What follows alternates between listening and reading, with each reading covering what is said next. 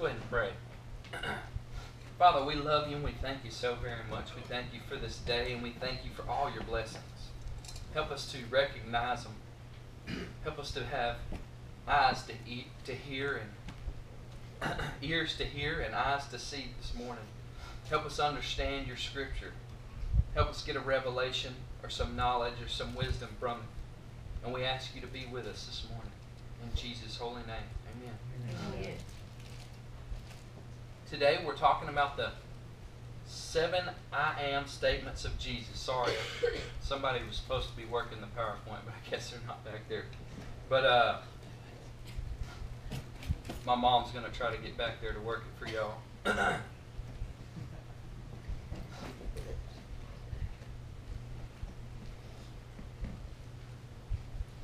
So we're talking about the 7 I am statements of Jesus. And the first scripture this morning is Exodus 3:14. And God said to Moses, I am who I am. And he said, thus you shall say to the children of Israel, I am has sent me to you. Now this is going to be a precedent for us as we go into the New Testament. But I am is one of the names of God. One of the descriptions of God. He says, I am who I am. Okay? He is. He was. And he forever shall be. So he's the Alpha and the Omega. He is. Alright? So that's like a definitive statement. He's saying, I am. He doesn't even have to have anything attached to it. He's just saying, I am. Now that's pretty powerful to me. So as we go through the scriptures, we're going to see in different places where Jesus says, I am. But let's go to Matthew 16:13 through 19. When Jesus came into the region of Caesarea Philippi, he asked his disciples, saying, who do men say that I, the Son of Man, am?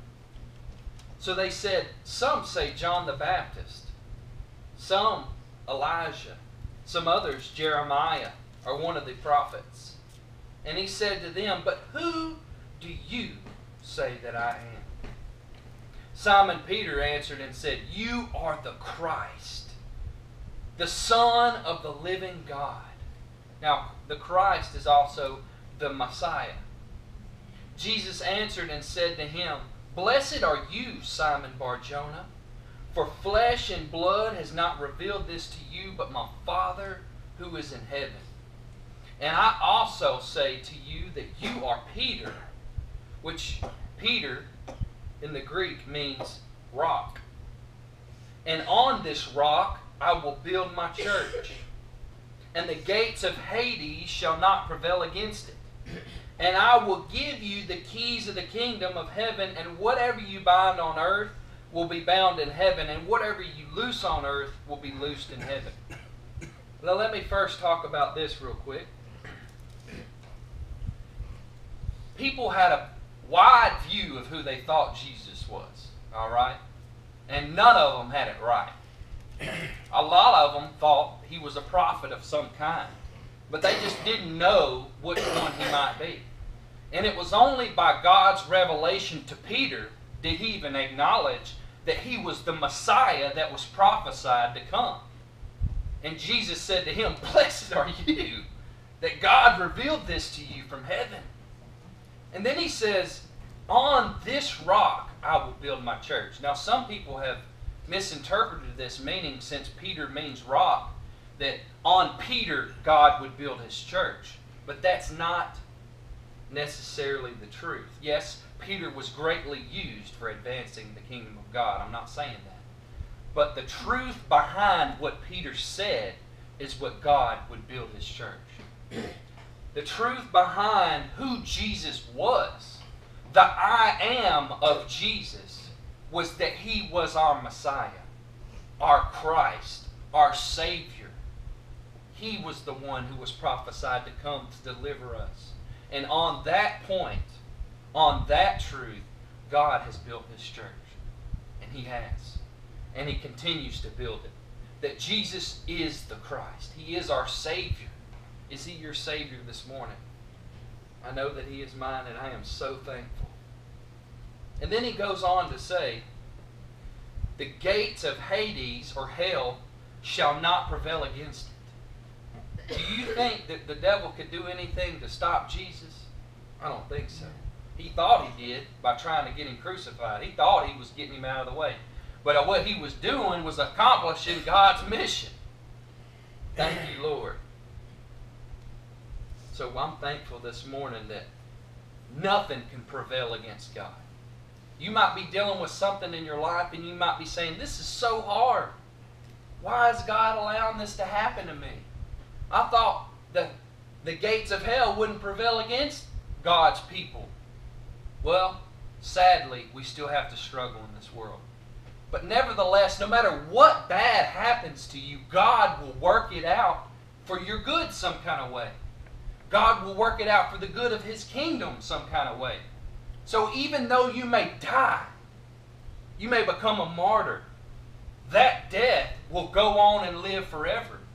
The people who see you die will stir up within them a heart to live for the Lord. They will see the truth of Christianity. So even though you die, it doesn't even matter, because God is using that, whatever it is, to bring about something good. But you have to look beyond your situation to see that. You have to look beyond the woe is me to see that. Amen. Because we all have woe is me. Amen. We all have woe is me, let me tell you. Every one of us has something we're dealing with. An ache, or a pain, or a death, or a loss, or a financial instability, or something in our life that we're dealing with at any given time. And sometimes it gets overwhelming, folks. Let me tell you, even me, knowing all the truth that I know, it still gets overwhelming. But there still is one truth that remains, that He is good. Amen. And He is the center of my life. And He will get me through it. And He will turn it around for my good and His good and the good of the kingdom. That's what gets me through it. And that's what I hope gets you through any storm you may have to deal with in your life. But let's go ahead and get to the 7 I am statements of Jesus. The first one, I am the true vine. John 15, 1 through 5. I am the true vine, and my Father is the vine dresser. Every branch in me that does not bear fruit, He takes away. And every branch that bears fruit, He prunes. Let me stop right there real quick. He says, every branch in me. Alright? Every branch that is in God that doesn't bear fruit, He takes away. Meaning He causes to die. So, if you are truly saved in God, but you don't bear fruit, God might actually have to allow you to die. Alright? Now, does that mean you're not saved? No. That just means He's taking you out of the way. You're not bearing fruit. You're not doing anything good for the kingdom. You're not doing anything good for the vine. So He has to take you away so that the other vines may produce. Alright? Let me just clear that up for you, because some people get that misunderstood. Alright? And then He says, and every branch that bears fruit, He prunes. So even though you're bearing fruit, He may still be pruning you. Alright? Now that pruning process doesn't feel good. Alright? That's Him chastising you. Oh, you messed up here. Let me spank you a little bit. He's doing this so that you will bear more fruit in Him. Alright? Don't you want to bear a lot of fruit for God? Amen. I know I do. I want to bear so much fruit that everywhere I go, people are getting something from it. I had 2 trees over here in my yard. I had a huge loquat tree. Huge one. Last year produced tons of loquats. Does everybody know what a loquat is? It's a little orange, little fruit. Very tasty. I was hooked the first time I had one. Alright? It produced tons. This year, 0. Alright, now that's crazy.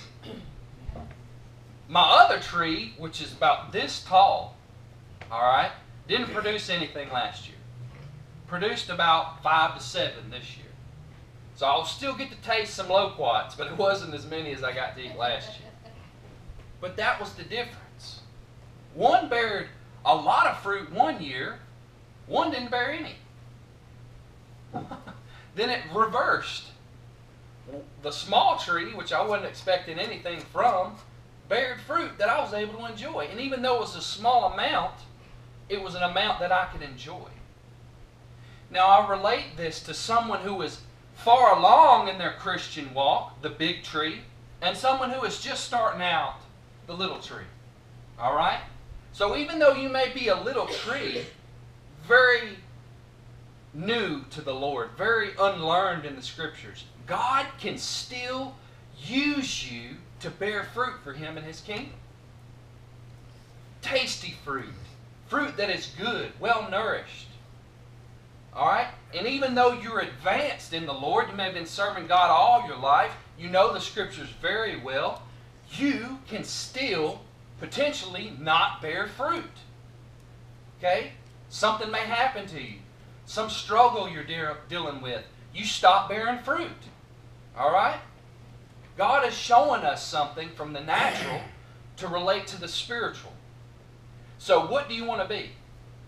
No matter where you are in God, whether you're just starting out or you're out far along with the Lord in your relationship, where do you want to be? Do you want to bear fruit for Him? Yes. I know I do. I know that I have got to. So I give this to you, and I pray that you get something out of that, that you will bear fruit in your life. It's not good enough just to know the truth of God. You have to bear the fruit. You have to show yourself approved. All right? Let me continue here. You are already clean because of the word which I have spoken to you. Abide in me, and I in you, as the branch cannot bear fruit of itself, unless it abides in the vine. Neither can you unless you abide in me. I am the vine, you are the branches, and he who abides in me, and I in him, bears much fruit. For without me you can do nothing. And that's the key right there. That is the key for you bearing fruit in your life for God. Is you making sure you got God right with you. That you make sure that you have that connection with Him, a constant connection, not a separation. Well, I'm going to leave the vine for a little while and go live my sinful life how I like to. Then on Sundays, I'm going to come back to the vine and have a good old time. All right? It doesn't work that way. All right, folks? You're going to feel the stress and the burn of this world even harder when you do that. It's not going to be good for you. No, you have to say, I'm going to hang on to that vine even whenever those winds come trying to blow me off. I'm going to hang on to the vine because I'm not going to be loosed. Because I want to be a part of God. I want to be attached to Him. I don't want to let go because I know in Him is how I bear much fruit. So let that be so for all of us today. That there will be nothing that draws you away from God. That you want to stay connected to Him at all costs. The second I am of Jesus. I am the bread of life. John 6, 35 through 48. And Jesus said to them, I am the bread of life. He who comes to me shall never hunger, and he who believes in me shall never thirst. Let me stop right there.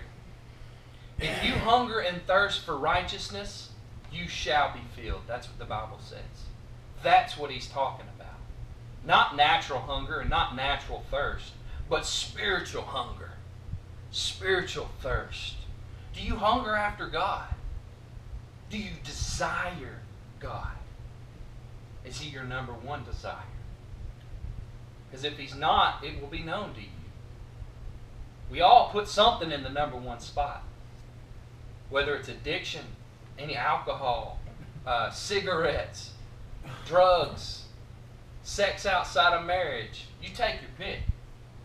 Whatever it is, if you put it in the number one spot, God's got to be somewhere else.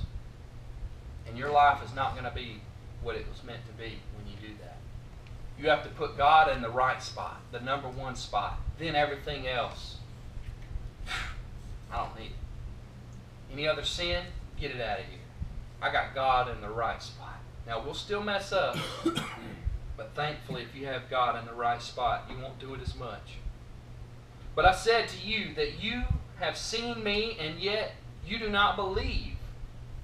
All that the Father gives me will come to me, and the one who comes to me I will by no means cast out. For I have come down from heaven not to do my own will, but the will of him who sent me.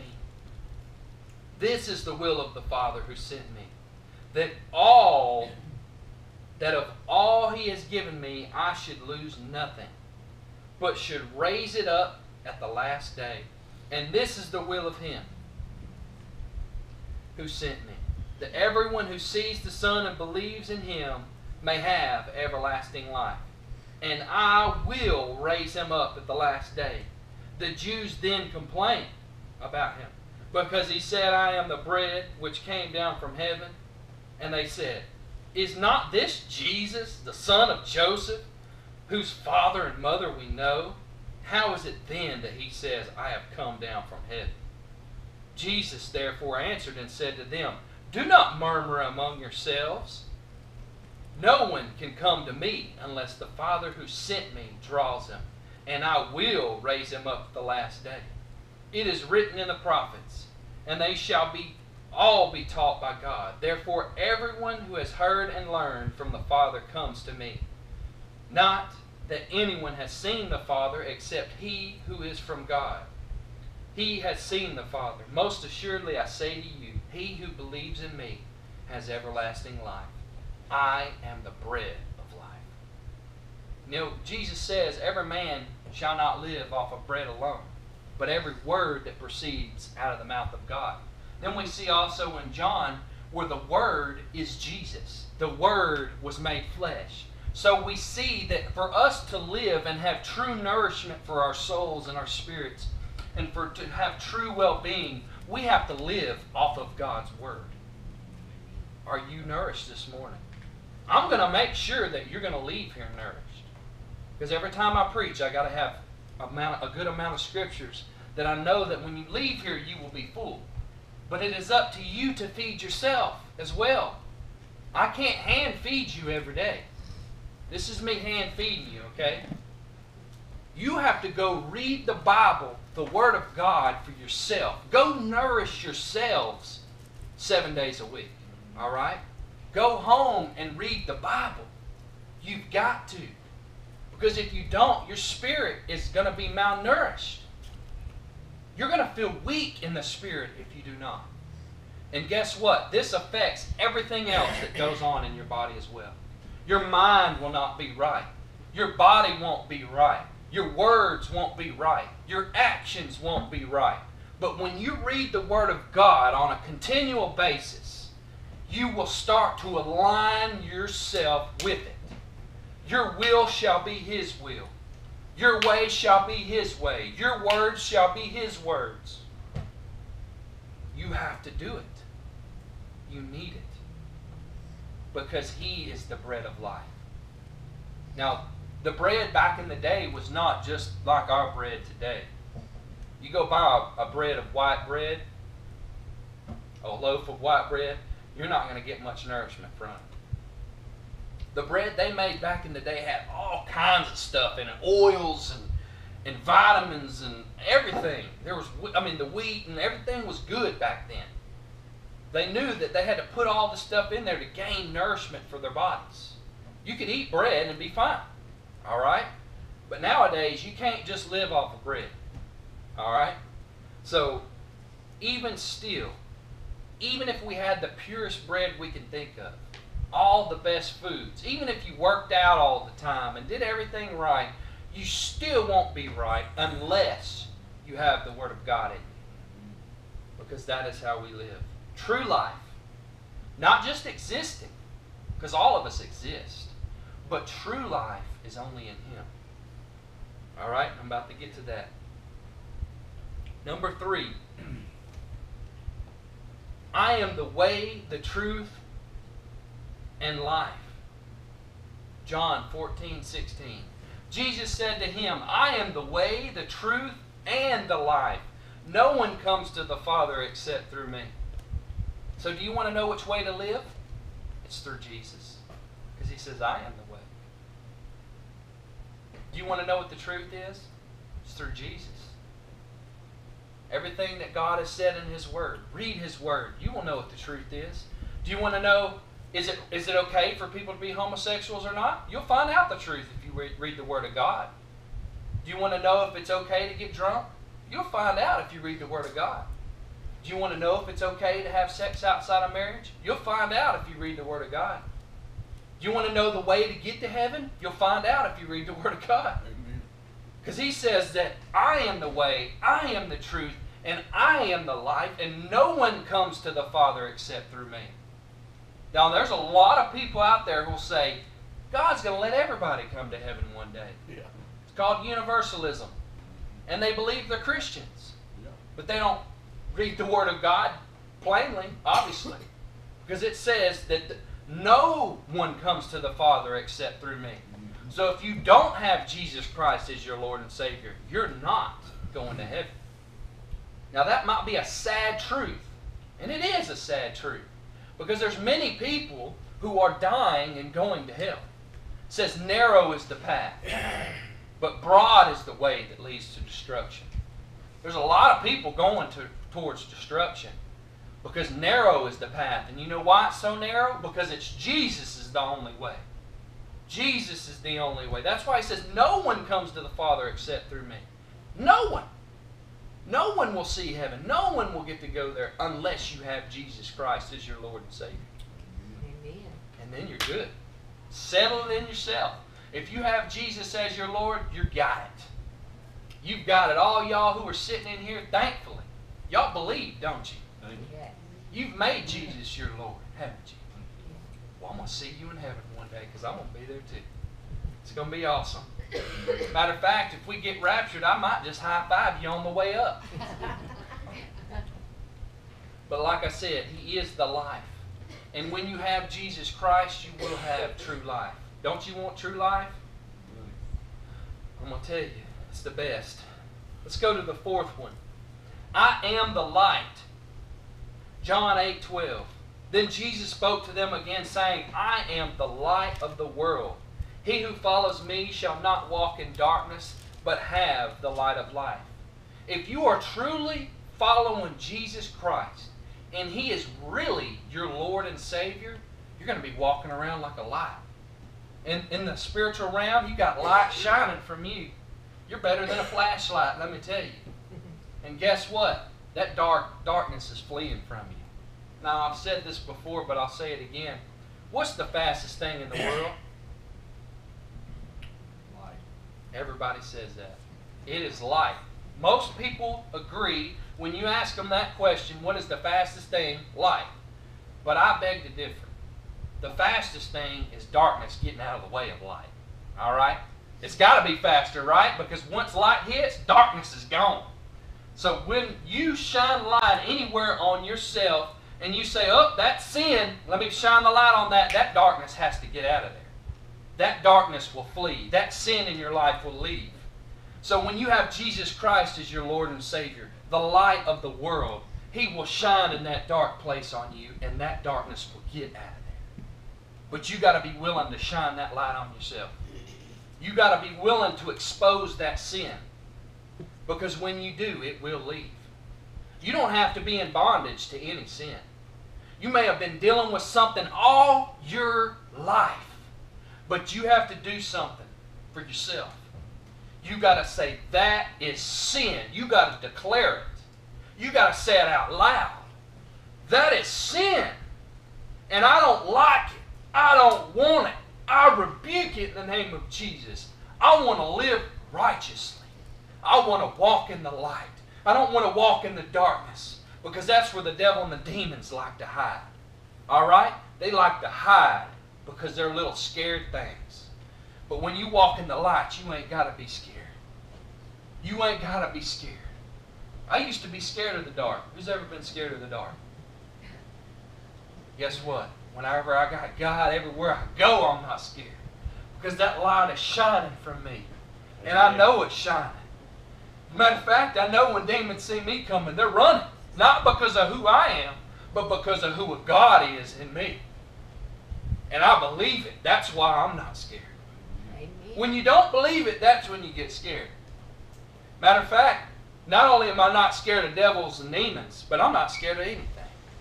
I'm not scared of anybody. Matter of fact, if somebody comes in this room right now with a gun, I'm walking right up to them. Because I ain't scared. Because I would rather them shoot me than shoot any one of y'all. And matter of fact, if that ever happens, you will see me running to the door. Because I ain't scared. Because I know where I'm going. You know where I'm going?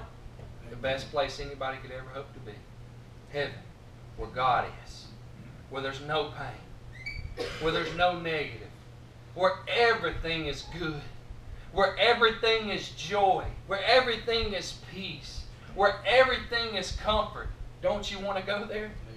So why do you need to be scared about anything? I'm not scared. Matter of fact, all the stuff that's going on at Beaumont, I'm not scared about it. You know why? Because if I saw somebody holding a gun, I would walk over to them and I'd say, hey, Jesus Christ can save your life. Now, He very well may shoot me. That's fine. I did my job. And if it's my time to go, I'll go.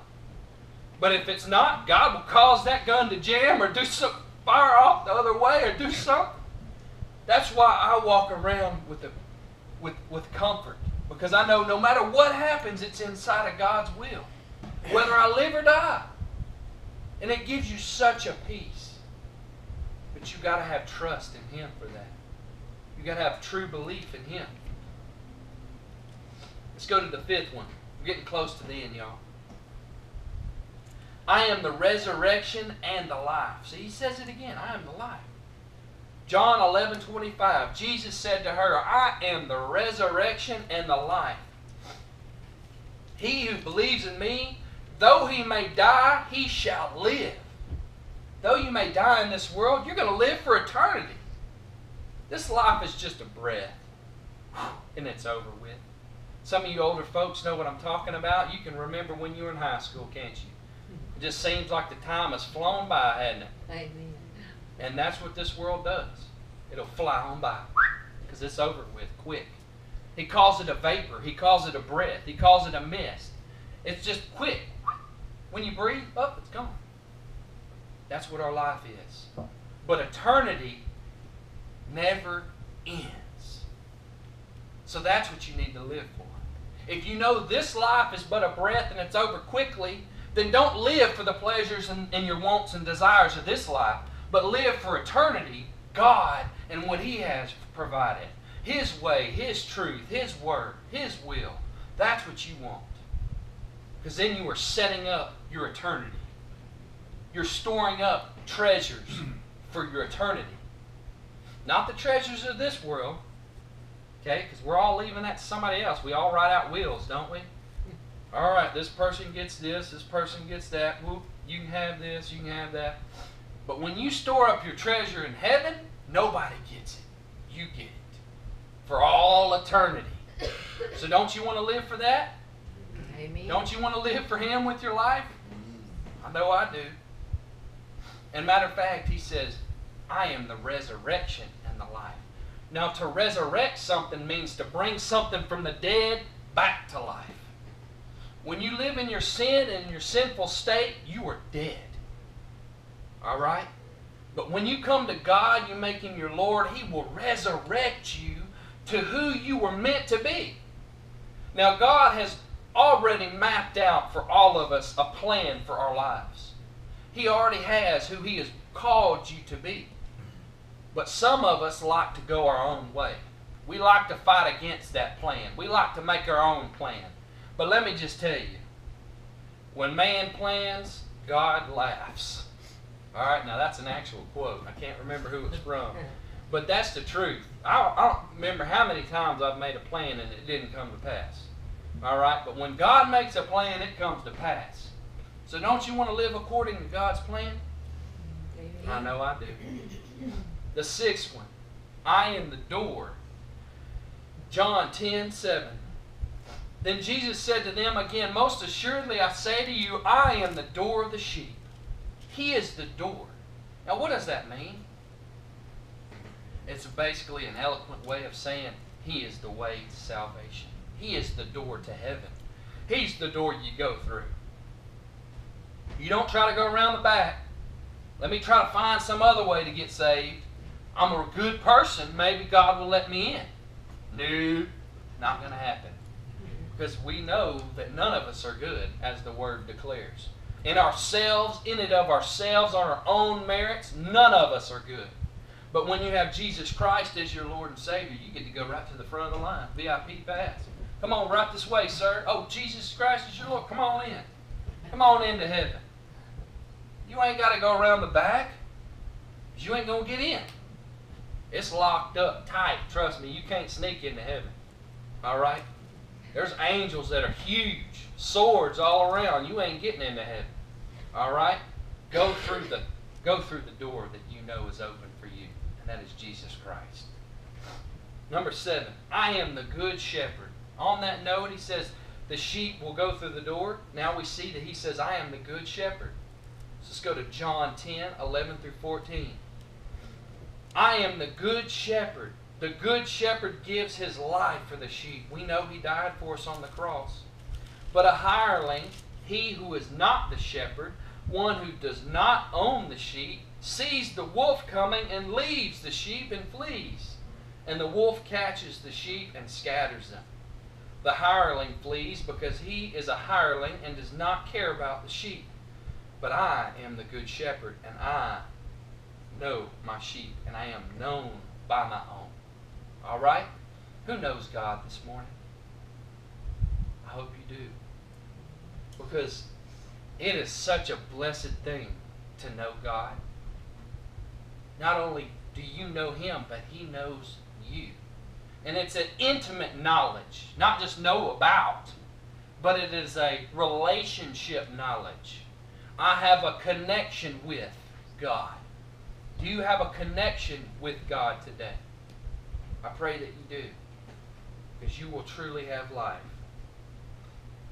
2 more scriptures. Genesis 15:1. After these things, the word of the Lord came to Abram in a vision, saying, do not be afraid, Abram. I am your shield, your exceedingly great reward. God is your shield. He is your protector. He will keep you safe until the appointed time when He allows something to happen to you that will advance you or advance His kingdom in some kind of way. But He is your protector. And then it says He is your great reward. When we look at God as our treasure of our life, He will be your great reward. What else do you need? To have God in your life is all you need, right? Amen. I don't need millions of dollars. I don't need a mansion. I don't need a Ferrari. I don't need a Corvette. I don't need a Lamborghini. I don't need all that stuff because I got God. I don't have to have the finest clothes. I don't have to have the finest things because I have God. You learn to become content when you realize that God is the true treasure of this world for you to have. When you truly accept that, nothing else matters. That's when He can become the center of your life. Psalm 46:10, and this is the final one. We'll close out with this. Be still and know that I am God. I will be exalted among the nations. I will be exalted in the earth. Be still and know that God is the I am of everything that you need.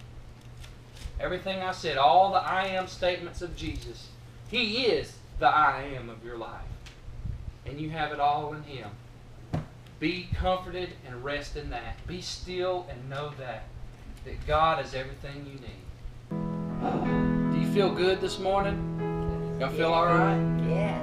Yes. Is God the great I am to you? Yes. Is He all that you need this morning? I'm telling you, it feels so good when you make Him all that you need. Whenever you get down to your bottom dollar, you don't even care because you got God in your life. Your bottom dollar don't even matter. Or whether you got $1 million, it don't even matter. Because you got God and He is true riches. He is your true reward. He is your true treasure. And that will get you through all your days. No matter what happens to you, all the bad, all the negative that this world has to offer you, if you know I got God, I got the great I am in my life, that'll get you through everything. You know, I love that parable when Jesus was in the boat and the storm was raging around and everybody was scared, but Jesus was sleeping. He's like me. I like to sleep through storms. That's the best sleep I get. I'm telling you. He was like me. He was sleeping right through it. They wake him up. Oh, Lord, wake up. We're scared. The storm's raging around us. We're going to die. He was like, oh, you of little faith. Peace. Be quiet. The storm went away. No problems. That's what God can do for you in your life too. Amen. Amen. You're all so scared and worried about this big storm raging around you, but you got the God of everything who created everything, and you're crying out, oh, I'm so scared, I'm worried about this. Cry to God. God, help me. I'm dealing with this. This is hard. This is a struggle. This is a pain. This is hard. I need you. Peace, be still. You know, I've been through a lot of different crazy stuff in my life, and not any of it is still happening right now. Amen. You know what I mean? Yeah. We've all been through some hard stuff, but it's over after a while, just like a storm is. No matter how loud, no matter how many lightning strikes, no matter how hard that wind is blowing, it always is clear after a while, isn't it? Yeah. That's how you need to look at every storm in your life. I got the great I am on my side. Even if I'm in the storm, hey, that's all right. God's with me. Let that be your comfort today. If you're going through something, let that comfort you this morning. Let's go ahead and close in prayer on that. Father, we love you and thank you so much. You are so good and you are enough. You are the center of our lives. You are the center. And you are more than enough. And we're so thankful we got you this morning. The great I am, the God of all things, is on my side. I get to be on his side. And he's with me, he's in me, he's walking with me, and he's taking care of me. And we love you and thank you this morning. And we give you glory, honor, and praise. In Jesus' holy name, amen. Amen.